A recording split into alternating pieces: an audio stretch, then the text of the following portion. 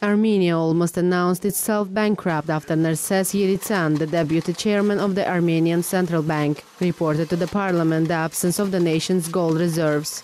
He did not clarify where and how the reserves had disappeared, but made the revelation that the country is insolvent. The first discussions over the fact that Armenia has lost its gold reserves began in 2004, when it became known that the central bank sold off the country's 1.4 tons of gold. The price at which Armenia sold its gold was a paltry 200 per ounce, despite the true cost being much more. Gold reserves are held by national central banks as a store of value and as a guarantee to redeem promises, to pay depositors or to secure the national currency.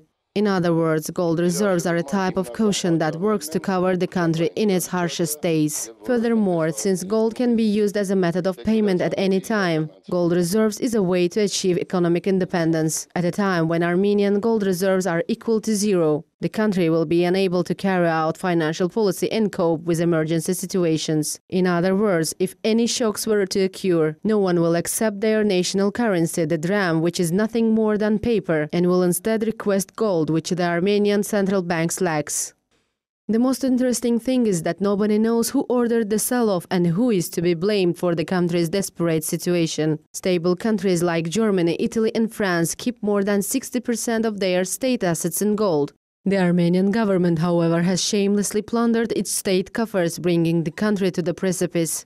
As to who should be held responsible for the country's bankruptcy remains a question to tackle, but the people should now think more about their futures, which seem doomed to fail. Where is all the money and where has the Armenian government spent all the national reserves?